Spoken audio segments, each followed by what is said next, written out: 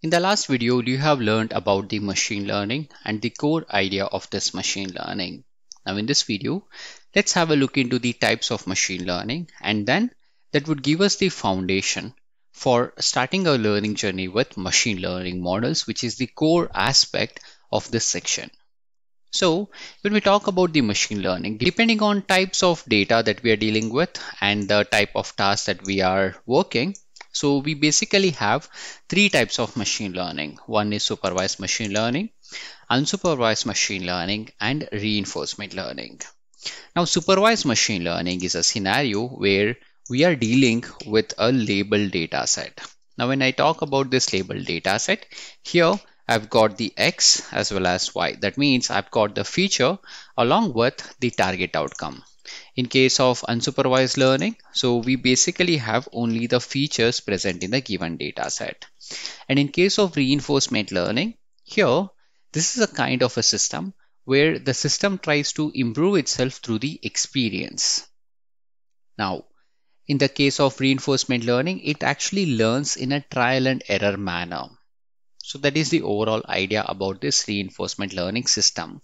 Now, this is currently a highly research field where we are trying to build a system which can improve itself from the experience. So we still have a long way to go in this research area, but most of the application that we see in the real time is around the supervised machine learning and the unsupervised machine learning. So in case of supervised machine learning, we basically have the X and Y, that is the features and the target. Now under the supervised machine learning, we've got various machine learning models like linear regression, logistic regression, decision tree, random forest algorithm, boosting algorithm, bagging algorithm. So like this, we've got various statistical models which will help us to find the patterns and establish the relationship between X and Y.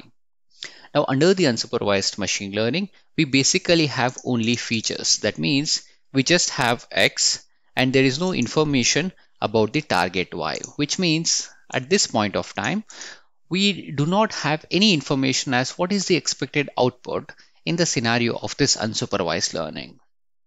So we try to find the patterns in the data set. Now this pattern can be as simple as grouping the data points depending on the how it actually look like, which comes under the task of clustering.